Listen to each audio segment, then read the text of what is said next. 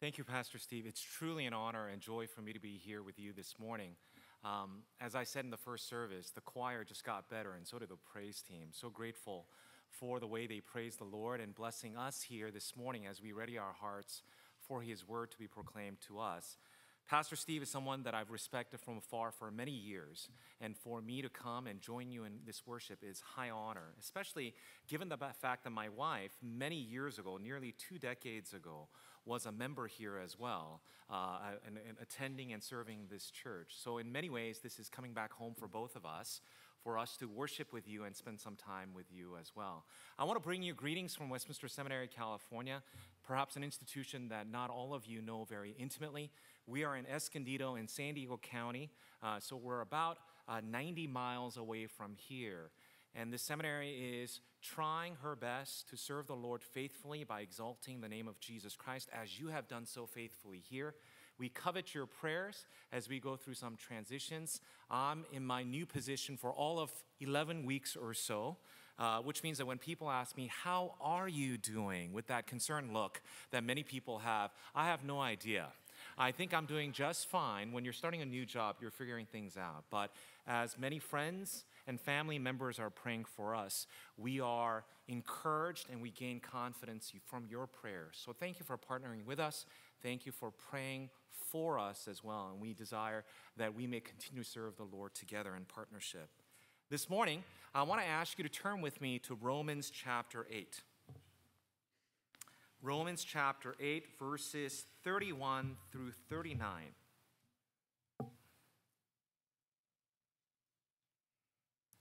Romans chapter 8, verses 31 through 39. Hear now the word of the Lord. What then shall we say to these things? If God is for us, who can be against us? He who did not spare his own son, but gave him up for us all, how will he not also along with him graciously give us all things? Who shall bring any charge against God's elect? It is God who justifies. Who is to condemn? Christ Jesus is the one who died, more than that, who was raised, who is at the right hand of God, who indeed is interceding for us. Who shall separate us from the love of Christ? Shall tribulation or distress or persecution or famine or nakedness or danger or sword?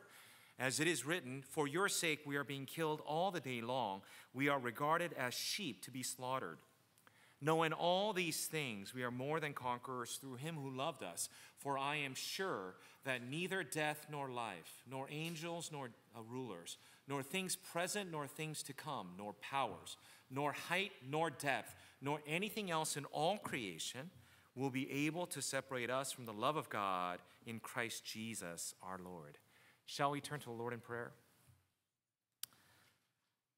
Father, on this day, when we celebrate the birthday of this church, as well as the beginnings of the Reformation, we give thanks to you because the main figure in these events are not us, but it's you and you alone. Thank you for being our Father, God in heaven, who is at work among us, blessing this church, Living Hope, so that it too can be a living hope to many others who hear the gospel being proclaimed so faithfully in this pulpit. We thank you for many men and women, as well as churches, O Lord, who sacrifice so much so that the church may be built. Even as we sit in 2017, O Lord, we recognize that you are indeed master over all history. As you gather us into your home this morning, O Lord, open our ears so that we may hear your voice directly as our discipler. Open our hearts, O Lord, so that we may receive these things, not simply as intellectual challenges and discussions, but Lord, that these things will transform and change us for your glory and for your church. For we pray these things in the name of your Son, Jesus Christ our Lord. Amen. Paul begins by asking the question in verse 31, what then shall we say to these things? Now, these things that he refers to may refer to the immediate verse preceding it in verse 30 when he says, and those whom he predestined, he also called, and those whom he called, he also justified, and those whom he justified, he also glorified. This indeed is a wonderful summary of Paul's teaching, often referred to as the golden chain. But what Paul has in mind, it seems to me, is something broader and more general and more encompassing than that particular verse in verse 30. What he has in mind is what he's been teaching throughout the book of Romans. And at the heart of this letter, written to a church that he's never visited before, is this question: how can sinners like you and I be right with God, who is perfect and righteous? How can sinners like you and I receive mercy and grace from our Father in heaven? Romans teaches us how we can receive this righteousness from God. In chapter 1, verse 18, all the way through chapter 3, verse 20, Paul reminds us that all of us have sinned and fallen short of the glory of God. None can come before God and claim righteousness before him, because all of us are fallible individuals who have sinned before the perfect and righteous God. But that's not where the story ends.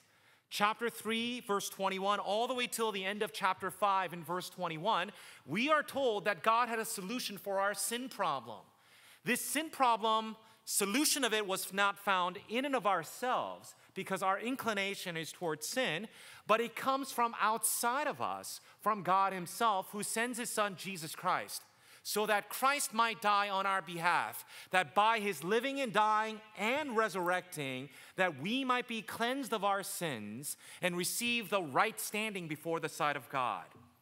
Chapter 6 of Romans begins then: if we are saved by grace alone, we continue to be sanctified. That is, we become more and more like God, being transformed into his likeness, not according to our good works or how much efforts we put into our change, but because God is at work and he changes us. No wonder Martin Luther, whose name is most closely associated with the Reformation 5 centuries ago, talks about Romans this way when he says that the book of Romans is really the chief part of the New Testament and truly the purest gospel.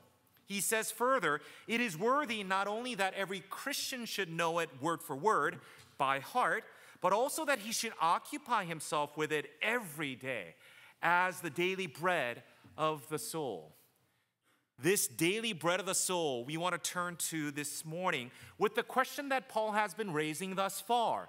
And this question, he begins with our section when he says, what then shall we say in response to these things that he's taught previously? Paul is asking his readers to react to what he said. He's not satisfied in having expounded the greatest knowledge of theology, but as their pastor, as a preacher, he wants his readers to understand what this means to them. And he does this by asking us 4 unanswerable questions. Not that there are no answers to these questions, but these answers are so obvious to us, you and I would know without actually being told what the proper answer should be. And he begins by asking us in verse 31, if God is for us, who can be against us? If God is for us, who can be against us? Now, if Paul had said simply, who can be against us, perhaps many of us can draw up numerous answers. One only needs to look at verse 35 alone to list out a catalog of hardships that many of us see right around us and perhaps experience daily in ourselves. He talks about tribulation. He talks about distress. He talks about persecution, famine, nakedness, danger, or sword. However, the essence of the question is in the if clause of the conditional. There is no doubt in Paul's mind that God is indeed for us. Perhaps we might be able to translate this phrase by saying, since God is for us, who can be against us? Since God is for us, who can be against us? Who is this God? Lots of answers can be given. But perhaps one thing that he's been reminding us of over and over again in the book of Romans, especially in this beautiful chapter of chapter 8, is that he testifies to the fact that God is our Father in heaven. This is why he says in chapter 8, verse 14, for all who are led by the Spirit of God are sons of God. And every verse from verse 14 through 17 remind us that we are now adopted into the family of God. Verse 14 says sons of God. 15 says as sons. 16 says children of God. Verse 17 says children.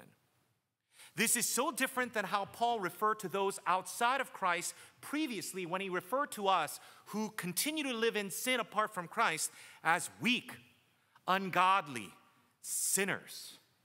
But now because of Christ, we are sons and daughters of God, and he is for us. You know what it means practically that we are sons and daughters of God? That this means that those who believe in Jesus Christ as their Lord and Savior belong to him. That those of us who can confess his name belong to our God, our Father in heaven. And this is important for us because your value and your significance is based on the very fact that you belong to him. To put it another way, God doesn't love you because you are valuable, but you are valuable. You are made valuable because you are loved by God. The world says that you are valuable because of your successes, experience, perhaps letters behind your name, but God says that you're valuable simply because you belong to him in Christ Jesus, our Lord. About a year ago, I did something that I plan on doing about 6 months from now, which is to be glued to the TV watching a spectacle, a world spectacle that we don't care about for 3 years and 50 weeks. It's called the Olympics. We were watching sports and events that you and I don't care at all about for the rest of the time, such as 10-meter platform diving. Things that we would tell children not to do, but we love seeing others doing it.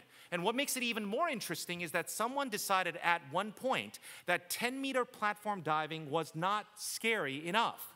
So they decided to create a category called synchronized 10-meter platform diving. This is where two people together in motion fall down 10 meters is the goal that they have. I don't know if you knew this or not, but an American duo actually won silver. David Baddiah and Steele Johnson are their names. When afterwards, NBC, representing the world, interviewed these two athletes, this is what they said.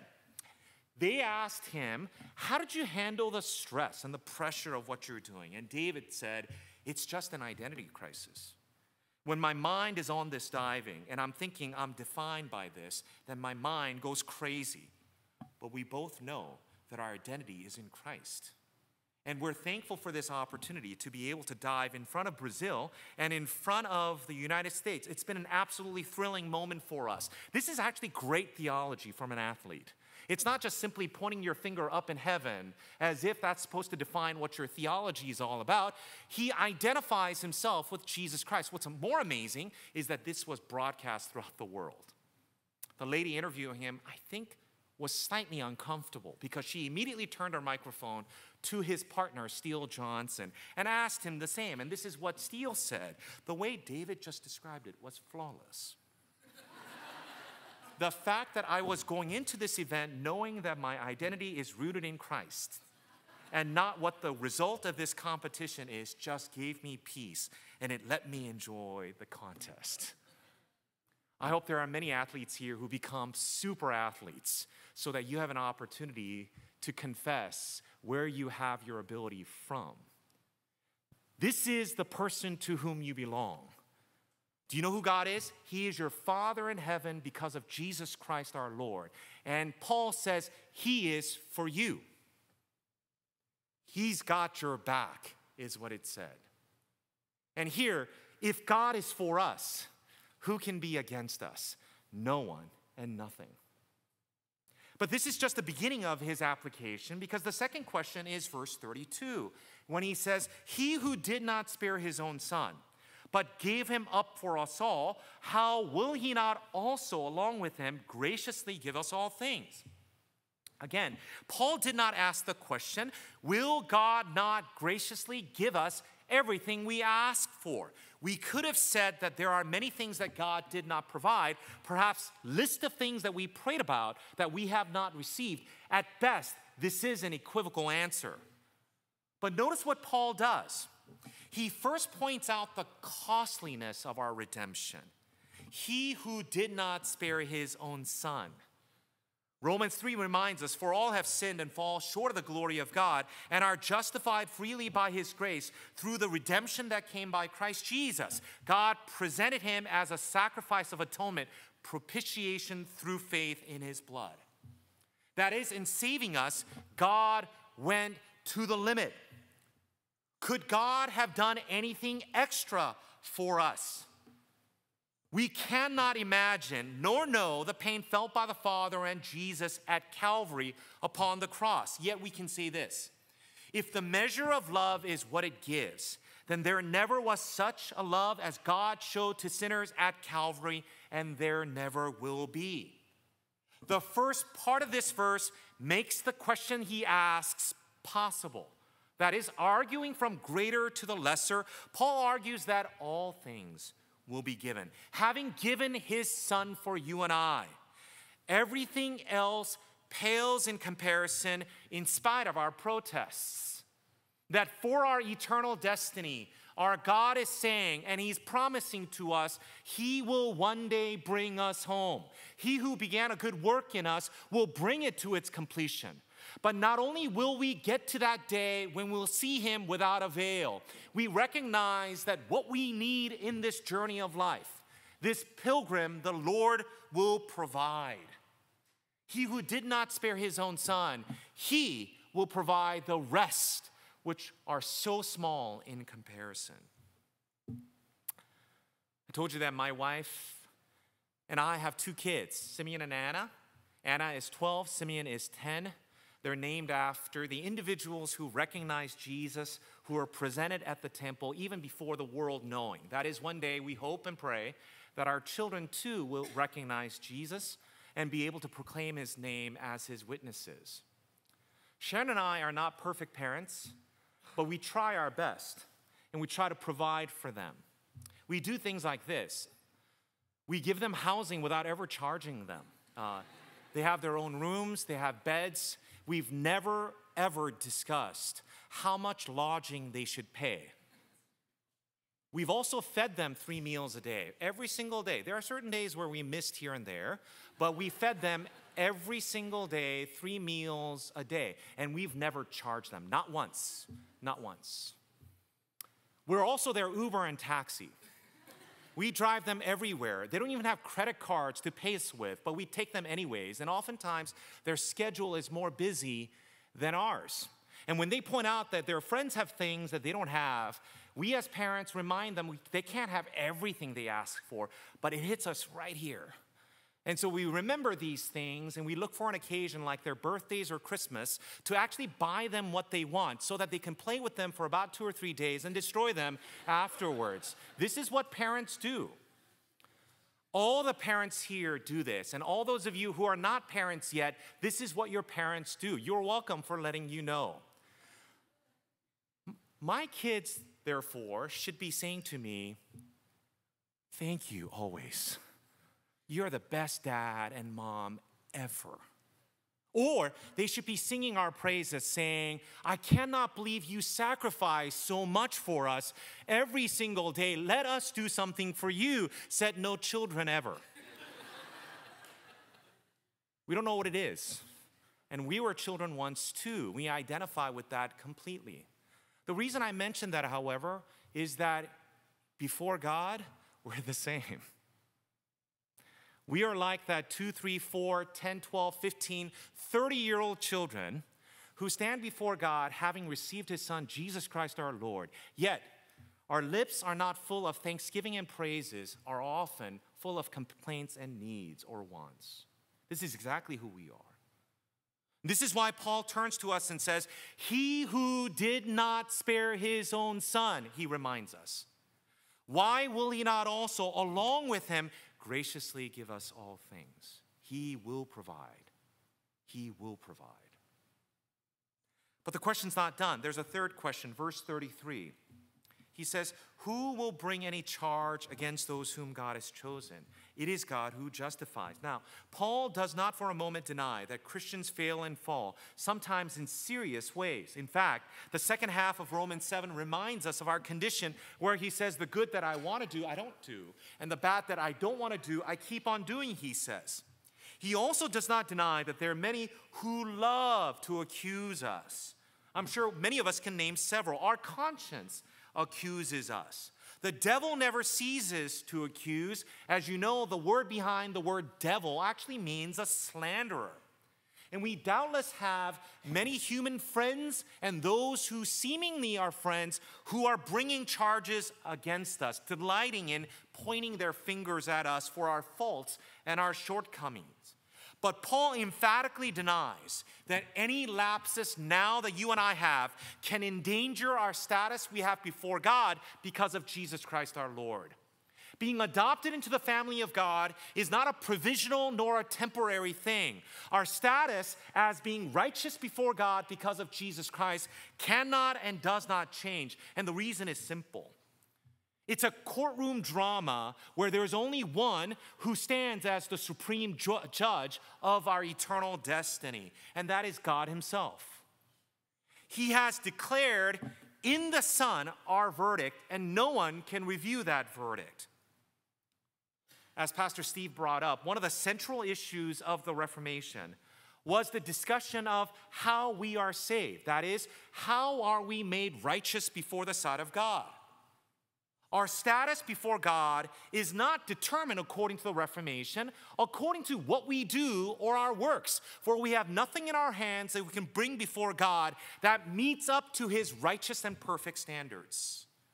Our living well, as good as that may be, our gifts, as pricey as they may be, pale in comparison to the perfection needed for us to stand before God right and righteous. Thus, the Reformation's recovery from the medieval period of only by faith, that is, what we come before the throne of God, not believing in ourselves, but believing and trusting in Jesus Christ alone by faith for our salvation. Here, therefore, we have peace with God. This is why Romans 5 is able to say, therefore, since we have been justified by what? Through faith, Paul tells us. We have peace with God through our Lord Jesus Christ, through whom we have gained access by faith into this grace in which we now stand, and we rejoice in the hope of the glory of God. We remember October 31st for this because on October 31st, 1517, a professor named Martin Luther, who himself was a Roman Catholic at the time, who was teaching through the book of Romans, where he came to realize this truth to be rediscovered, actually posted what they call the 95 Thesis on the wooden door of the Wittenberg Church in Germany. The wooden door was used because that's where many of the announcements were made. And many historians now look back upon that day as the day when the Reformation began. Reformation, not because we're reinventing the church, but going back upon the teachings of Scripture where we recognize that God is sovereign over everything, but not just about life, including our salvation. From the thought that somehow we could save ourselves by doing good things. As Martin Luther points out, he was himself a monk. He says, if ever a monk got to heaven by his monkery, it was I, he said. He prayed hard. He was a practicing ascetic. He was committed to celibacy. He was committed to many of these things that many consider to be good things that are acceptable before the sight of God. But he never had peace. He never had the confidence that the Lord had accepted him. His fear was immense, terrifying judge sitting over him. And the question he kept asking over and over again was, how can a man be right with God? And this is what he said, I grasp the truth that the righteousness of God is that righteousness whereby through grace and by sheer mercy, undeserved and unearned, he justifies us. He makes us right before God by faith. Thereupon, I felt myself to be reborn and to have gone through open doors into paradise. This teaching of Paul became to me a gateway into heaven. This is why we remember this. Historical remembrances are not just fanciful things that we have because we think it's nice. But we remember these things because the Lord used human instruments to teach and to change and to reform us. And the Reformation began what we now refer to as the Protestant church, which was indeed initially a pejorative phrase. You're protesting against the church at the present time. And here we now stand with prayers before God for ongoing reformation, that all of us here and the generations to come will recognize that our salvation is not by what we do, but what God has done in Christ Jesus our Lord. And we hold on to it with faith and faith alone. No one can change that because it's not our doing. God has done it, and he is a promise-keeping God. Which leads us to the final question, verse 35. Who shall separate us from the love of Christ? Who shall separate us from the love of Christ? Human way of understanding love is oftentimes conditional. You scratch my back, I scratch your back.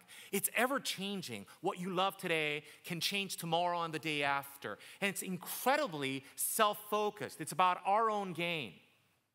But God's love for us is unconditional and sacrificial and unchanging. Twice he mentions the love of God in Christ Jesus in verse 35 and 39, repeating for us the demonstration of his love in Romans 5 when he said, "But God demonstrates his own love for us in this. While we were still sinners," that is, we weren't clamoring for God, we weren't thinking we needed God, we weren't being repentant, while we were still sinners, Christ died for us, Paul says. This is important to us because Paul was a realist who understood pain and sufferings. He's not one of those individuals who taught that just because you call upon Jesus as your Lord, that wealth and health will follow you. In fact, he makes it very clear that on this side of glory, in this human pilgrimage until we get to our eternal home, it will be marked by pain, as he says in verse 18, "For I consider that the sufferings of this present time," on this side of glory, all of creation is marked by suffering, futility, bondage, all resulting from sin.